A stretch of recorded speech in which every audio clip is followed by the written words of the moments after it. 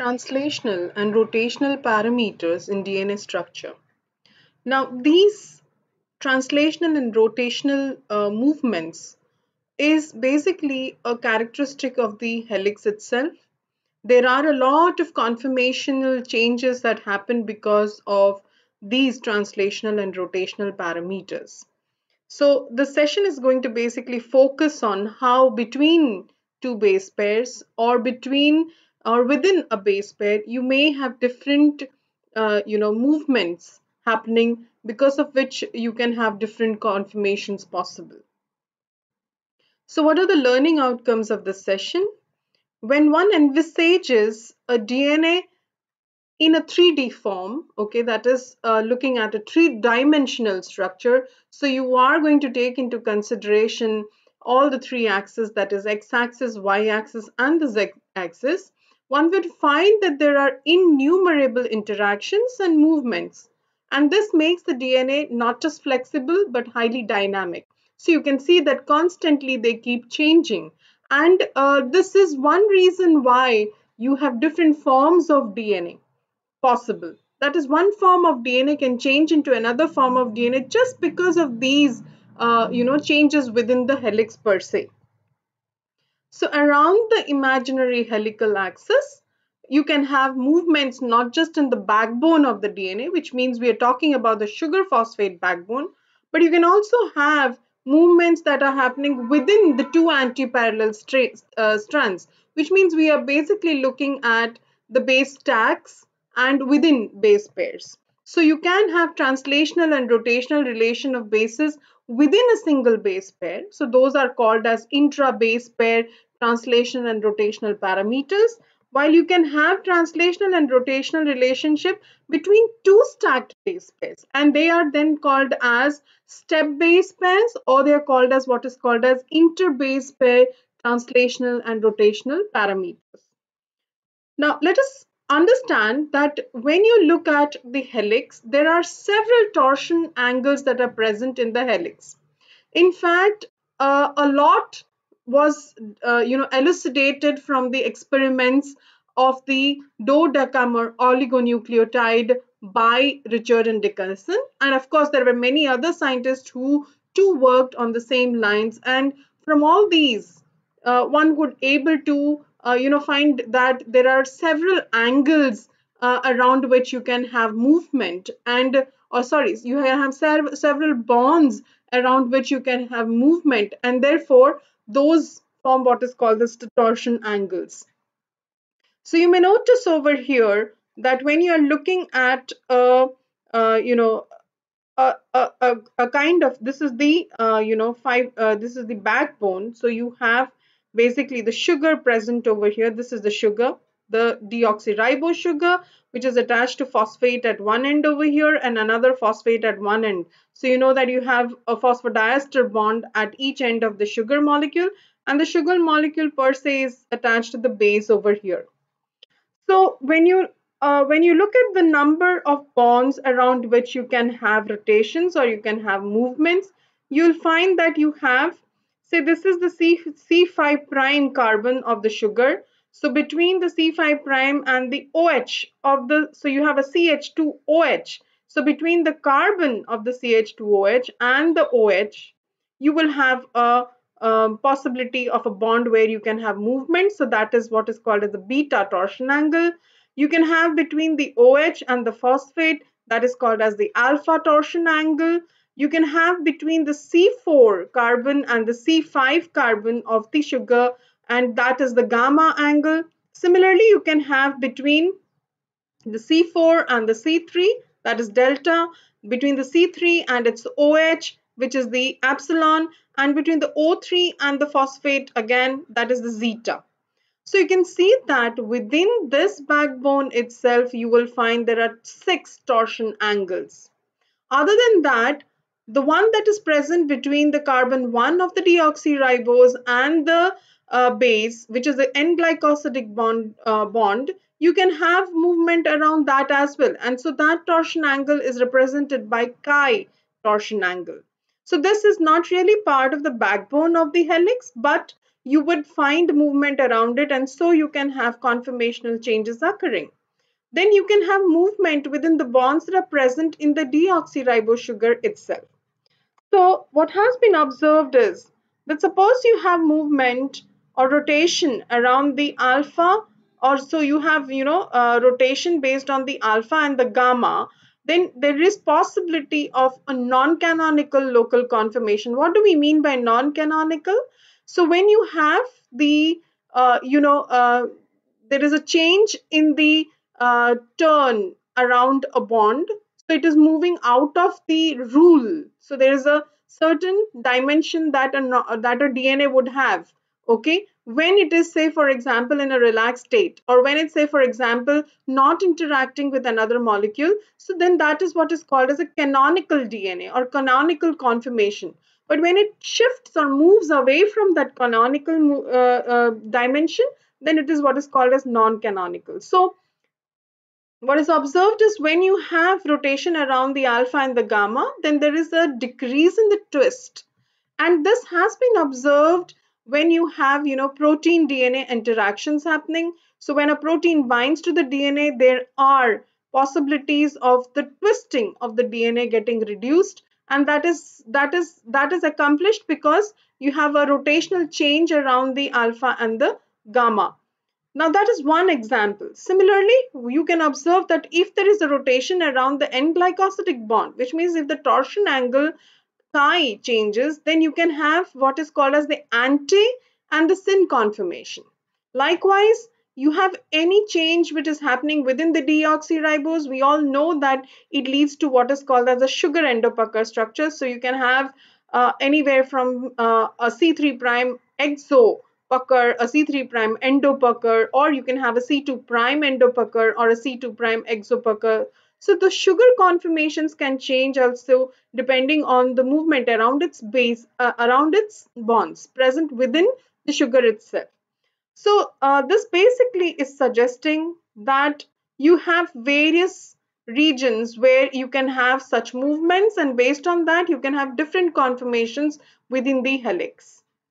Let us look at one more conformation that has been observed experimentally, especially. So zeta and epsilon is between the C3 prime carbon of the ribose sugar and the OH. So this epsilon is between the C3 prime carbon and its OH, right? So this is the 3 prime OH that is present, and between the OH, 3 prime OH, and the phosphate, that is the zeta.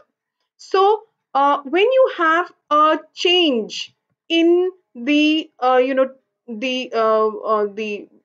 the bond movement, so you can see that here the conformation is such, when it is twisted or when it is rotated, you have a different conformation. So this conformation is what is called as the B1 conformation, and this is what is called as the B2 conformation. So you can see this different conformations. So there are two different conformations that are present in the backbone of the DNA, thanks to the bond torsion angles of epsilon and the zeta changing. And because they change, you have these two conformations. Experimentally, it has been found that both the conformations can actually coexist. And it has also been observed that you have more of the B1 conformation than the B2 conformation in the B DNA itself. Now, if you go to ATNA, which is another form of DNA, the B1 and the B2 conformation percentage may vary. So therefore, you would observe that these are the torsion angles around which you can have changes happening. So this is pertaining to where you can have movement in the backbone of the DNA, that is a sugar phosphate, or between the sugar and the base. Now we come to the aspect where you can have rotation or you can have translational movement uh, in the base pairs. Okay, so this is now looking at within the two anti-parallel strands. So in the B form of DNA, you will observe, or whenever we draw a DNA or whenever we look at a DNA, we always find that the base pairs are centered around the central helix, helical axis. Even though it is an imaginary axis, we know that the base pairs are always centered around this helical axis. So when you draw a DNA, and if suppose this is the imaginary helical axis, you will always find that the base pairs are centered around the helical axis per se. So depending on the translation and the rotational parameters of these axis base pairs, you can have different parameters. So you can have translational parameters. Of the translational parameters, if the translation is around the x-axis, then you have what is called as the x displacement.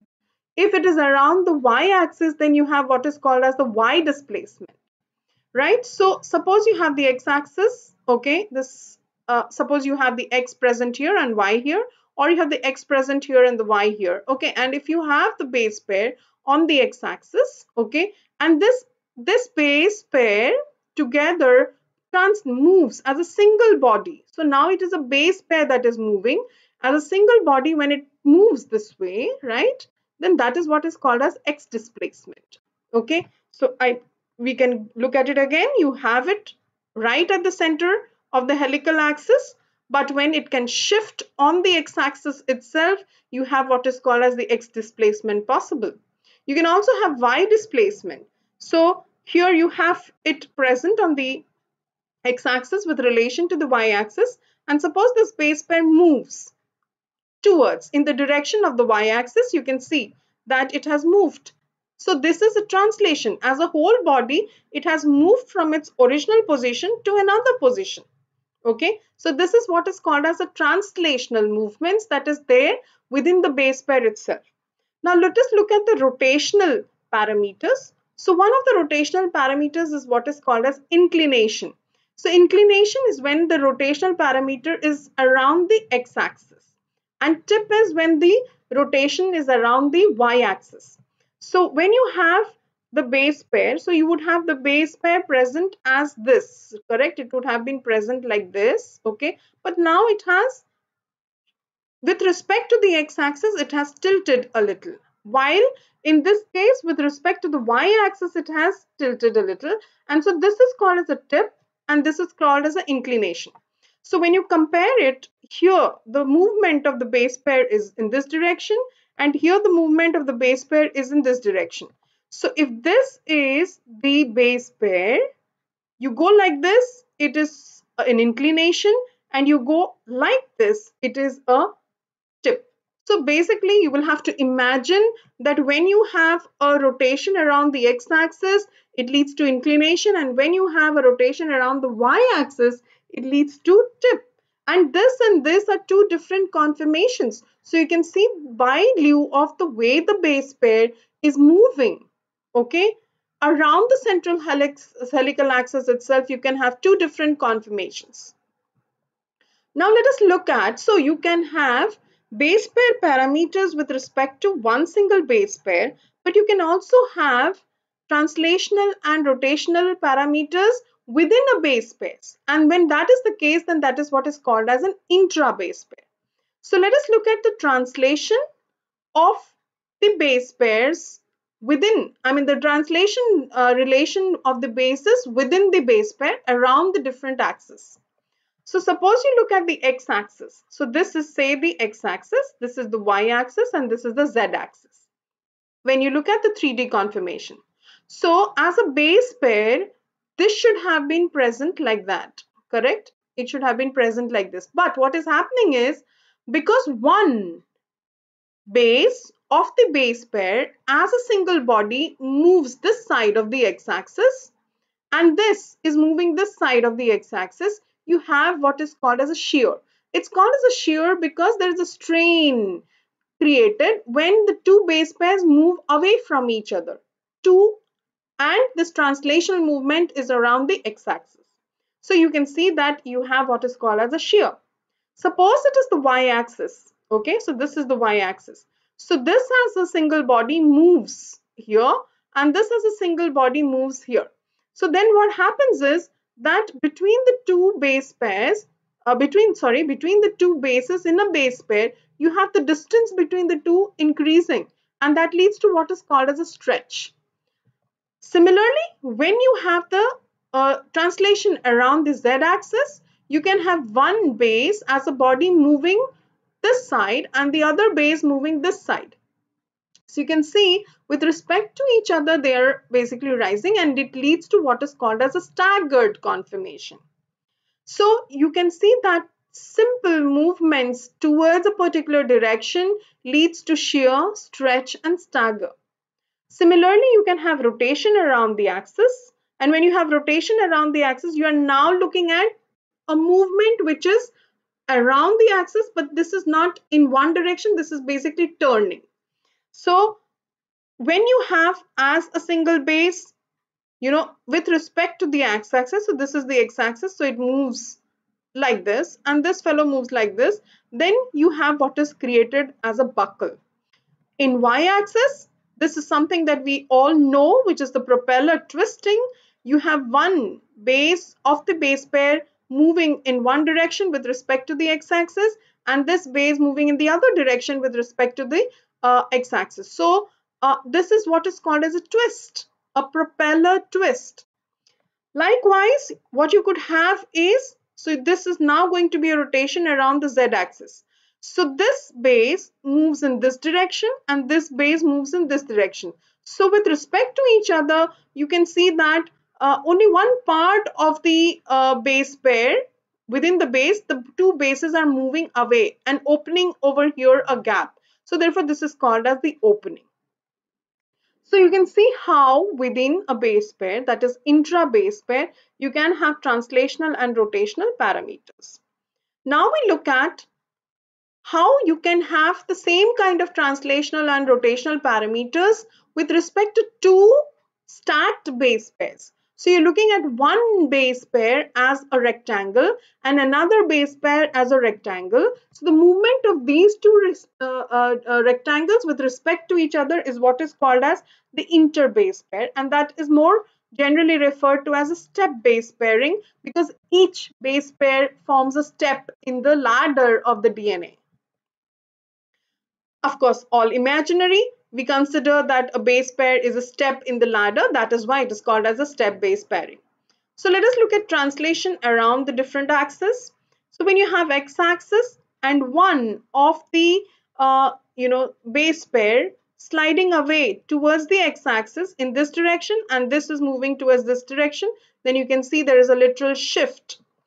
When you have uh, you know this as the y-axis, when one base pair moves towards one side of the y-axis and the other base pair towards the other side, so this can be the positive slide and this is a negative slide, but with respect to each other, therefore what you observe is a slide. Then you can have this base pair moving towards the positive z axis and this towards the negative z axis, or this remains at the position and this moves towards one side, then this is what is called as rise. Okay, so these are translational movements with respect to two base pairs and therefore interbase pair. Similarly, you have rotation around the axis.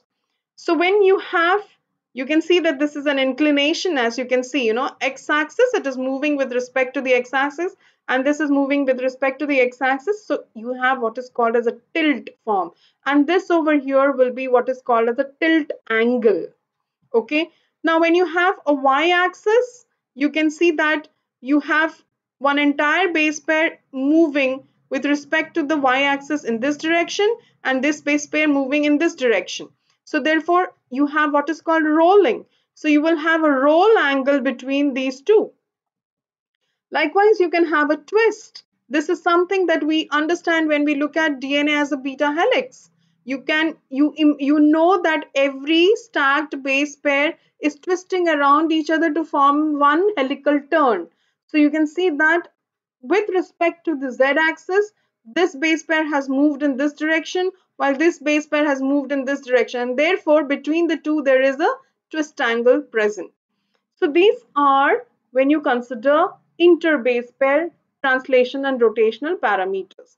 Now we will just look at some simple examples of how you can have these within a DNA. So let's say, for example, we consider two slabs. When you're considering two slabs, so this is one step and this is the other step. So this is one base pair and this is the other base pair. So if you look at the three axes per se, you can basically relate to, when you're looking at the y-axis, you can call it the roll and the slide. Slide is when there is a translation and roll is when there is a rotation. When you're looking at the twist, you know you can have, again, with respect to translation, a rise, and with respect to rotation, a twist. And similarly, in this case, you can have the shear, etc. Now, so this is what we understand by twist. When you have one entire base pair twisting around the z-axis, then this is the, when you have one base pair with respect to the y-axis moving, then you can have a roll. And when you have with respect to the x-axis, you have an entire step moving towards either this side or it can move towards this side, you would have what is called as a slide. So basically this is twist, this is roll, and this is slide. And twist, roll, and slide is the most frequented or is most frequently occurring within the helix. Now let's consider, you have the two steps. So this is one base pair and this is the other base pair. Okay. What you observe over here is that you neither have a roll nor you have a propeller twist. So let's consider roll is 0 and propeller twist is 0. Now say for example there is a propeller twist. So you can see propeller twist is plus 20 and you can see that both of the bases on the same side, okay, or on the same strand are twisting with respect to the other base in the other strand. So you will find that as our z-axis, whole z-axis, you do not have a roll. Why? Because you do not have this entire base pair rolling with respect to the other, but you only have a propeller twist. So what does it indicate? That even if you have a propeller twist, it need not result in a change in the roll. So effectively what we are saying is that if you have a propeller twist, you should have a change in the roll. No, that is not necessary. But you can have that also. Now say for example, here let us consider that roll is 0. Okay. But what you have is, now the stacking is such that you have a purine over here and a pyrimidine over here, and the other base pair is that you have a pyrimidine here and a purine here. Now what you observe in this diagram is that this base pair has translated with respect to the y-axis, and so you have a slide of plus 2. Okay. Now, why does this happen? This happens only when there is a propeller twisting. Okay, so you can see that in this base pair, the pyrimidine has twisted, and in this, the purine has twisted. So again, what you see is that in this strand, you would have the two bases which are stacked over each other, twisted, and the other is not with respect to each other. So what would happen if there is no slide? So you see that if there is no slide, you can see exactly that the base pairs are in the same, within the same dimension. There is no slide. In such a case where there is no slide, you will find that here there will be a steric hindrance. You see the star over here? So here you can see very well that there is hardly any distance between the two purines. And because there is hardly any distance between the two purines, there will be extreme steric hindrance. To minimize the steric hindrance, this has slid. And so now there's a gap created. So this becomes more thermodynamically stable than this. So what is understood is that a positive slide has ensured that there is no steric hindrance because of the propeller twisting. So there is a propeller twist, but because to minimize steric hindrance due to the propeller twist, there is a slide. So it's basically that one kind of a parameter can influence the other parameter. Let's look at another example. So you have over here a purine again and a pyrimidine with a propeller twist of the pyrimidine over here. But in this base pair, you don't see this purine having a propeller twist, but it is this pyrimidine which has a propeller twist. So here the propeller twist is, not the same side, but they are the different sides. And what is also observed is that this purine and this purine are stacking with each other. So the stacking is responsible for making the DNA, stable. Now, to minimize any kind of steric hindrance, what is therefore observed is that you would have a slide towards the negative. Okay, since there is a slide towards the negative, you have base stacking possible over here. And to minimize steric hindrance, you would have a role observed with respect to each other. And so, in this step base pair, due to cross stacking of the purines, one can see a negative slide and role. And these two parameters are changing to minimize the steric hindrance. So, with change in slide, the role has changed due to a propeller twist. So here what you can see is the slide, the roll, the twist all matter in forming a particular conformation.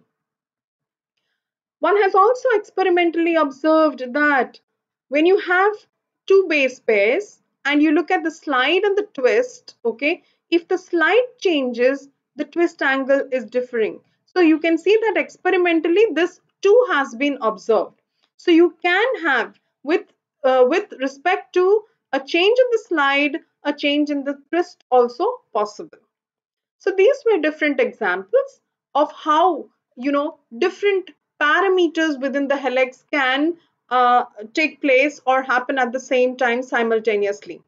So to conclude, there are 6 torsion angles in the backbone of helix, one between the sugar and base, and several movements within the sugar leading to various conformation changes in the helix. There can be translational and rotational relationship within a base pair with respect to different axes, leading to shear, stagger, buckle, propeller twist, and much more such conformations. There can be translational and rotational relationship between two stacked base pairs, leading to what is called a slide, rise, tilt, roll, twisting within the helix. Depending on the base pairs present, adjacent AT or adjacent GC, it is interesting to know that a translational parameter may or may not influence a rotational parameter. Thus, the DNA helix is able to show various conformations due to rotations and translations around different axes, contributing not just to the flexibility but also the dynamism in the overall DNA. And this flexibility and dynamism is more needed when it interacts with not just itself, but with other molecules such as protein and RNA. Thank you.